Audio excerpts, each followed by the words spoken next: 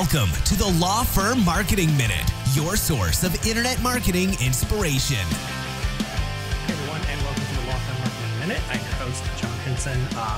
As I am recording this, just back from Podfest. I know on last week's episode, I mentioned it. I kind of recorded ahead because I wouldn't have been here to record the actual episode. But yeah, I mean, you get it. It's, showbiz stuff. But I wanted to kind of talk about everything that I learned at Podfest, because I think there are a lot of great applications for how you approach your business, some good reminders and stuff like that. So if you're not familiar, Podfest is just a big conference dedicated to podcasting. There were a lot of other elements to it, but I mean, the general theme and subject matter of the show or of the expo was around podcasting. There were other elements around, social media, video, some, marketing and PR sorts of things. So yeah, it was a marketing conference, but it was mostly centered on podcasting. And, I went there because, we've said it before, podcasting is 100% the future of, where marketing is going. It is going to become a big part of, I think, any good business's marketing strategy, any good thought leader's marketing strategy, especially, in the small business space.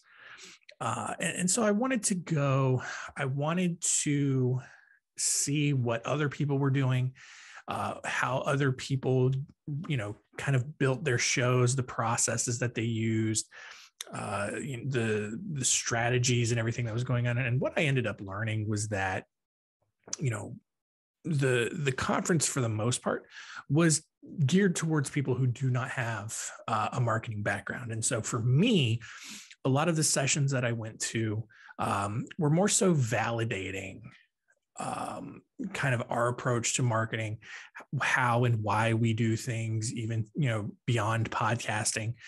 And so that was really nice, and just the feeling around content in general and the value that it has.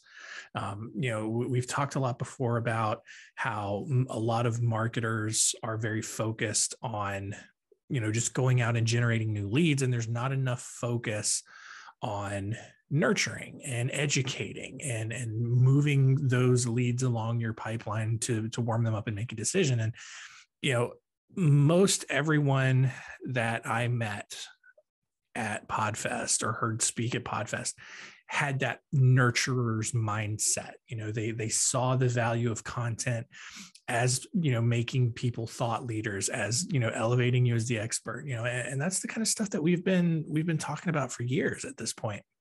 So it was really validating to see that. It was also just good to get other perspectives. We talk a lot about, how SEO really isn't that important. And there were people there who say that there's a ton of value in SEO for podcasting, and how Google sort of indexes podcasts and ranks them, based on the subject matter that you're covering, how you organize the show notes, transcribing it, all that kind of stuff. And so if you're still on that train, by all means, here's some more ammo for you, that podcasting, provides benefits even beyond the content marketing space.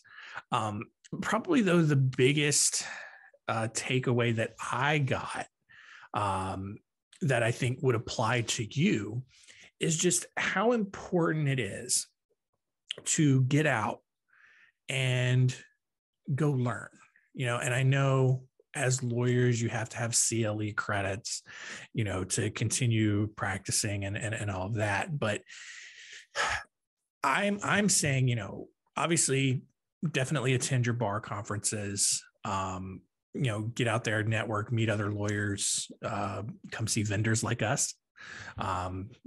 Quick plug, we will be at Florida Bar and the North Carolina Bar Conference here at the end of June. So come see us. But, go to your bar conferences, sit in on the sessions, never stop learning, just because you're out of school, formally doesn't mean that your education has to stop. Doesn't mean that it will stop. I think if we changed that sort of perspective, I think a lot of people, they get out of school and they just feel like they don't have to learn anything anymore, or the bare minimum. And so every new piece of technology that comes along, every new sort of social construct that comes along, people get burned out and annoyed really quickly because it's always just another thing to learn. You're always going to be learning. Life is a constant track of learning and evolution, internally, and growth. And so, get in that mindset to where you're never going to stop learning, and really seek out things that you can then go learn about. So, definitely your bar conferences, but then also, if your budget allows it, really, really, I cannot recommend enough going out to a conference that relates to how you run your business in some way, whether it's a marketing conference, whether it's a tech conference, like ABA Tech Show, I know is very huge. Clio puts on a great conference every year. Even if you're diving into the content world, go to Podfest next year, whatever the case is, really, make a point every year to just go somewhere to learn about something that will help you run your firm better, and talk to the vendors that are there, see how they can help you. Will you get a lot of new emails in your inbox that you may not necessarily be interested when you first sign, when you give them your business card, maybe, but having those conversations with those vendors is valuable because you can get some ideas, you can get some resources and information that can help you then run your firm better. And the biggest thing that I took away with, I did not, admittedly, when I went to Podfest, I did not learn any new marketing process that I wasn't already aware of. But what I did learn, I learned about some different organizations. I learned about some different ways to study analytics. I learned just about some extra value, just some different tactics I can do to add value to people I have on Center Stage, our other podcast, or how we can add value to our clients in certain ways. And so I still walked away with a ton of value, even if I was probably on the more knowledgeable side of attendees there. And I definitely want to, even if I don't go to Podfest next year, which I'm leaning towards doing it again next year, but even if I don't go to Podfest next year, I want to go to another conference, some sort of marketing conference where I can just learn about something. And that is, it was a good reminder that you're never going to stop learning and that there's always something out there to be learned. So hopefully that inspires you to look into some conferences. I know we're in bar conference season for a lot of states. If you are in Florida or North Carolina and you are attending your bar conferences in Orlando and Winston-Salem, respectively, come by and check us out. Jana and I think Sophia are going to be down in Orlando for the Florida conference. I will be up in Winston-Salem for the North Carolina conference. So come by the booth, say hi, get some of our resources. We're going to have bottles of Macallan Rare Cask to give away, which is a crowd favorite every single time. So put your card in for one of those. And if you're not going to be in one of those states, or even if you are, last week in the bonus episode in the live stream, we talked about the brand new 2022 legal marketing trends report that just came out. Go to spotlightbranding.com/trends22 trends22 to get your copy of our legal marketing trends report. And if you missed last week's live stream or even the download, if you're listening to it on podcast, go back, listen to that episode, because I go through through it. It's pretty long. I go through, break down a lot of the statistics in there, a lot of what we learned.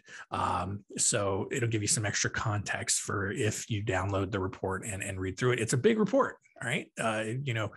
Clio's trends report every year, is typically around 70, 75 pages. Ours is 100. Because we went really deep in this, but we also wanted to make it very visually appealing, so that it wasn't just a bunch of text in your face and something that you would drown in. And so I will have physical copies of the trends report with us at Florida and the North Carolina Bar Association. So come by, grab one of those if you would like.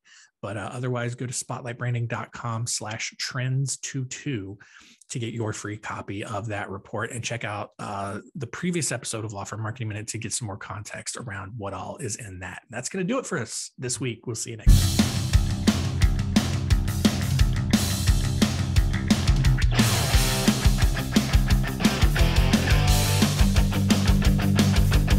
Thanks for joining us. Please visit lawfirmmarketingminute.com for more information. We'll see you next time.